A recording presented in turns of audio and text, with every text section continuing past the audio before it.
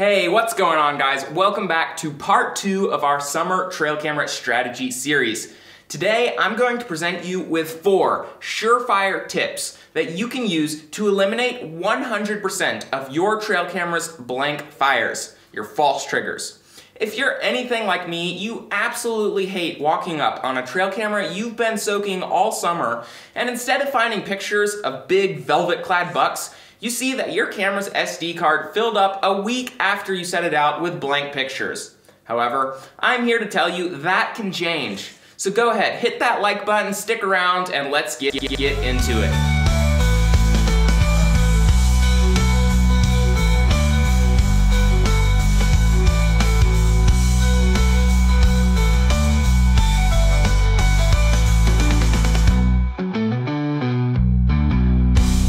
Okay guys, before we dive in, let's review the technology behind your trail camera. Inside of your camera, there is a PIR motion sensor that tells your camera when to capture an image or video. Now, in order to trip this PIR motion sensor though, you have to have 2 components. First, you have to have infrared radiation. This is essentially heat which is emitted by animals, more so by warm-blooded creatures. And secondly, you have to have motion. So now, you're wondering, if there has to be an animal in front of your trail camera to trigger the sensor, why all the blanks? Well, different camera manufacturers set their PIR motion detectors at different sensitivities. The benefit of a sensitive camera trigger is obviously farther detection range and less deer escaping the lens. The downside, more blank images. Now, why is this? Well, especially in sensitive cameras, the sensors can be fooled by the sun's powerful rays. The sun radiates a lot of infrared light rays, which, in case you didn't know, cause heat. And if there is some brush swaying in front of your camera, the camera will be tricked into triggering, as it detects heat and movement. The problem is worst in the spring and summer, when the sun is out longer and the UV index is at an all-time high for the year. So what's the solution? Well, lucky for you, we've got 4 proven ways to stop your camera from taking blanks. Number 1, pay attention to camera orientation. It doesn't take a rocket scientist to know that the sun rises in the east and sets in the west. By simply positioning your camera so that it faces north or south, you can likely eliminate 90% or more of your trail camera blank pictures.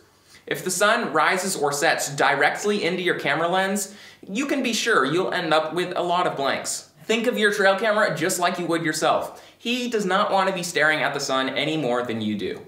Okay, on to our second tip to eliminate blank photos. Decrease the sensitivity of your camera's PIR sensor.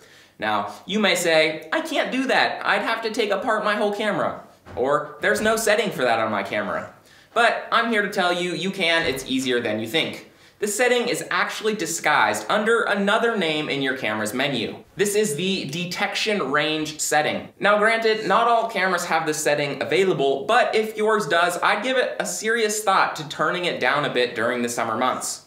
While yes, it is cool to capture pictures of deer 35 yards or so away from your camera, in most situations, your camera should be hung so that the deer are coming much closer than that. When your camera is set at a super far detection range, it has extremely high sensitivity to heat and movement. If you tune it down a bit lower, your camera will capture virtually no blanks whatsoever. Obviously, there is compromise involved here, but if you ask me, an SD card full of deer pictures is a whole lot better than an SD card full of blanks. Now, moving on to tip number 3, place your cameras in shady areas. If for some reason you can't place your cameras to face north or south, and maybe your detection range is not adjustable, or you just want the maximum detection range possible, at the very least, place your cameras in the shade. Nothing leads to more blank photos than hanging your trail cameras on T-posts in the middle of a CRP field. That is a recipe for disaster. They will roast. Make sure there's adequate shade over your cameras. Sometimes, simply moving your cameras 3 trees over so that it sits under a thicker canopy can protect your valuable intel. Now, tip number 4, clear the brush around your camera. As I mentioned, it takes heat and movement to set off a camera. Eliminate one of those variables and your camera won't take any pictures. The previous 3 tips have focused on eliminating the unnecessary heat out of the equation. However, this last one focuses on the movement. Take in a little machete or handsaw and simply cut back all the thorns and thistles and branches and grass and whatever else could get in front of your camera's lens and result in a card full of false triggers. Well guys, there you have it. 4 tips that are guaranteed to all but eliminate your camera's false triggers. If you utilize these tips, you will save yourself major headaches this summer and will get your intel that you need to get your buck down on opening weekend. As always, we'd love it if you hit that like button, drop questions or comments below, and subscribe for more consistent content that will revolutionize your hunting strategy.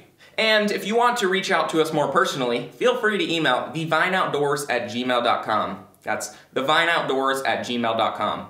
Whether you have questions about our hunting and trail camera strategy, or requests for future videos, or even just some awesome photos of velvet-clad bucks this summer, feel free to send them our way. So now that you know how to make sure your cameras stay in business all summer long, you might want to go ahead and check out our video detailing the ultimate public land summer trail camera strategy. The proven public land trail camera strategy I offer in this video will be guaranteed to double, triple, even quadruple your inflow of big buck photos this summer, so make sure and give it a watch. Anyways, that's enough for now. Thank you guys, God bless, click the video.